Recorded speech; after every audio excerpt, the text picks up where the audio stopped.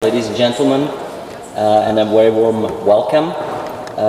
It is my great honor to be able to start and launch the second day of the 6th edition of the Prague Agenda Conference. My name is Král and I am the Director of Policy Planning Department here in the Ministry of Foreign Affairs. The second day, as you see, is a political conference. It's called the political part of the conference. And again, it is a great honor for me to be able to introduce and welcome here two keynote speakers. First of all, I will give the floor to my boss,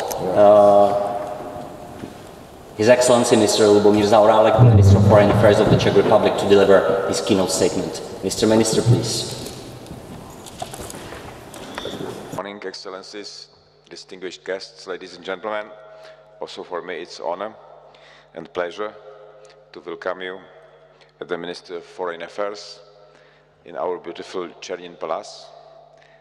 This building has become a traditional venue for political and academic experts to meet and discuss the latest development in the field of nuclear non-proliferation and disarmament under the title Prague Agenda. Special welcome and thanks go to our distinguished guests and to the organizers. I'm speaking about Institute of International Relations, Charles University, Metropolitan University, Prague Vision Foundation, and colleagues from our ministry, Mr. Král and others. As we all know, this conference owes its existence to President Obama and his nuclear agenda. I can still remember his famous Prague April 2009 speech, this genuine and profound commitment to a future, better world without nuclear weapons. This declaration, yes, we can. This Obama encouraging call resonates so much also in me. Another even followed, bringing so many hopes. The 2010 US-Russia summit in Prague, concluding the New START treaty. Unfortunately, not so much optimism remained from that period.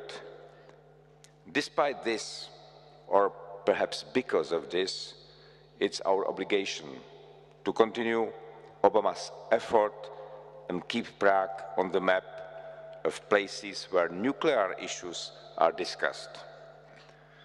Maybe we can say today, yes, we must, ladies and gentlemen. Maybe that's how Obama's words should be restated in today's changing and more dangerous world.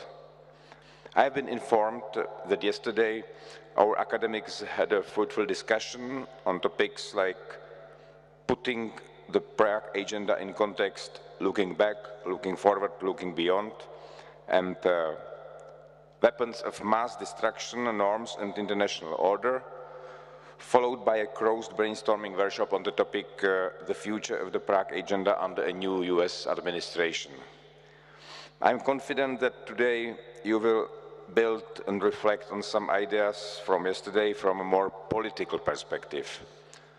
Similarly, as in previous years, we would like this conference to be an opportunity to summarize the achievements as well as remaining challenges in nuclear disarmament and non-proliferation since President Obama's 2009 speech in our capital. Just to enumerate a few milestones in this field from the recent past that drew the attention of the international community that will definitely occur in presentations of our distinguished guests.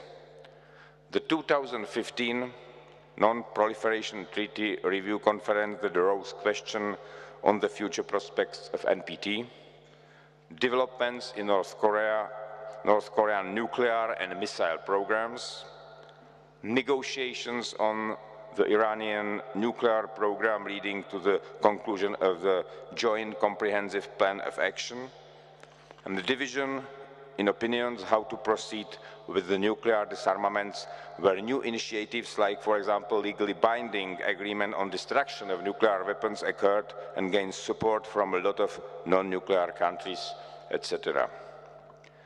The developments I have mentioned are views into the past. However, the elephant in the room that surely will be mentioned and discussed by our guests and our perspectives for the future with the one principal question. How much the newly elected US President and his administration will feel obliged to keep the legacy of President Obama in the field of nuclear disarmament and non-proliferation? And maybe also a question, what type of continuity or discontinuity we may expect, and what may be the impacts on the global scene.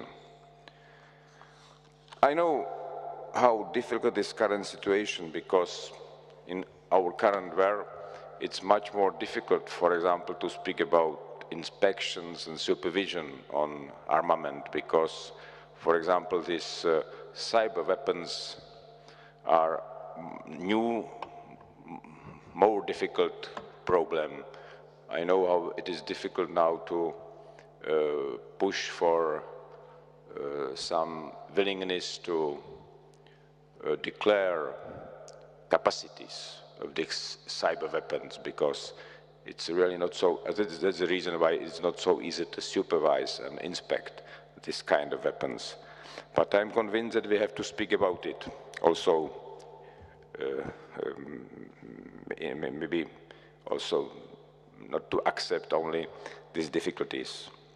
And our conference does not have the ambition to save the world from nuclear weapons and from their proliferation.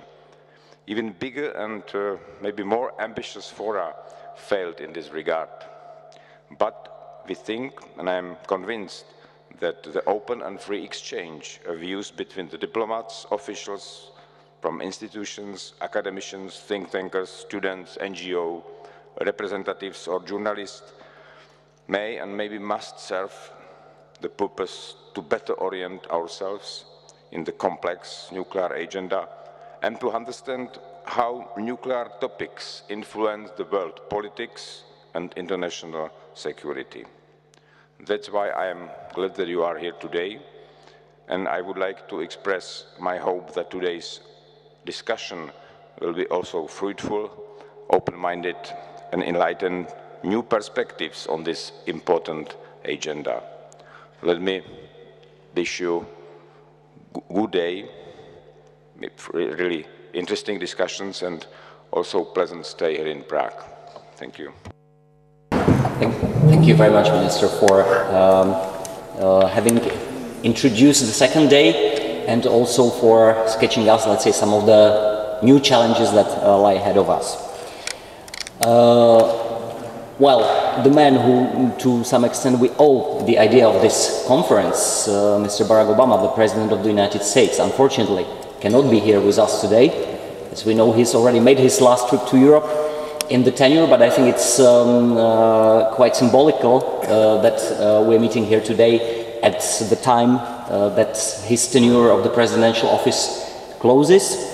I can say perhaps that we hope that the agenda that he started here in 2007 will endure even after and continue even after after he leaves the office of the president. Nevertheless, I'm very happy that Mrs. Jessica Cox, who is representing the National Security Council of the United States, can deliver the message from President Obama on his behalf here today. I will refrain from introducing Jessica in detail because she's also the speaker on the first panel, so I'll leave that to my colleague Ivan, who will take the moderation after me. But Jessica, please, if you can convey the message on behalf of the President. Thank you very much. I send greetings to all those participating in the 6th Prague Agenda Conference, and I extend my thanks to the Czech Minister of Foreign Affairs, Lubomír Zaorálek, for hosting this important event.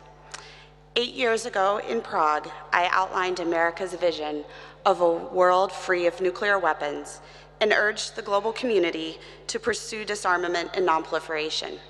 I am proud of the accomplishments we have achieved since then. We have significantly reduced the amount of vulnerable nuclear material globally, shut off Iran's pathway to a bomb, and implemented strategic arms control with Russia.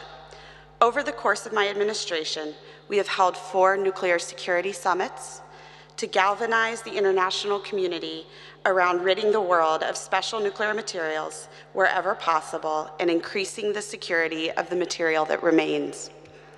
These efforts have resulted in 16 countries and Taiwan removing all nuclear materials and have helped secure the equivalent of the material needed to make more than 150 nuclear bombs. When I took office, I was also confronted by Iran's burgeoning nuclear program. After 2 years of strong diplomacy, the United States, together with our international partners, achieved something that decades of animosity had not: a comprehensive long-term deal with Iran that, if fully implemented, will prevent it from obtaining a nuclear weapon. And finally, now in its 6th year, the New START treaty with Russia has provided predictability and stability in the composition and movement of Russia's strategic nuclear forces at a time when we need it most. When the treaty's central limits go into effect in 2018, we will have reduced our nuclear stockpiles to the lowest levels since the 1950s. We have also made significant strides to strengthen and revalidate the nuclear nonproliferation regime as the basis for cooperation among states. The Nuclear Nonproliferation Treaty remains the cornerstone of the global nonproliferation regime, and America's commitment to strengthening the treaty remains unwavering. To this end, the United States has established the Peaceful Uses Initiative, which includes a significant increase in funding to help foster the development of peaceful uses of nuclear energy. Additionally, the United States has supported the development of mechanisms, both domestic and international, that encourage the growth of safe and secure nuclear power in ways that prevent proliferation and promote global security. There are no shortcuts to a world without nuclear weapons, but I'm confident it's within our reach if we work towards peace and security together as a global community. Thank you.